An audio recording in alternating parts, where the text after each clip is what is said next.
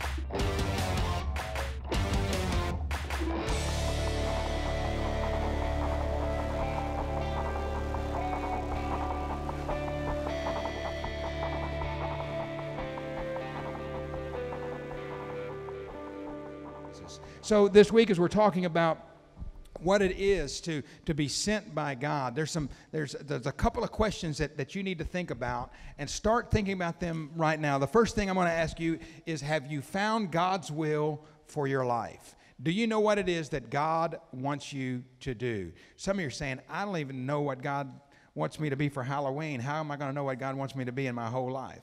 But here, listen, the Bible says this: it is God's will that none should perish. It's God's desire that everyone should have the chance to come to know Him. So you don't have to pray a whole lot about it. Here's what you can know, is that God wants you to be saved, and He wants everybody that you meet to be saved. Now, not everybody is going to be saved unless they come to Jesus Christ by faith, but it is God's will, it is His desire that they have the opportunity to know.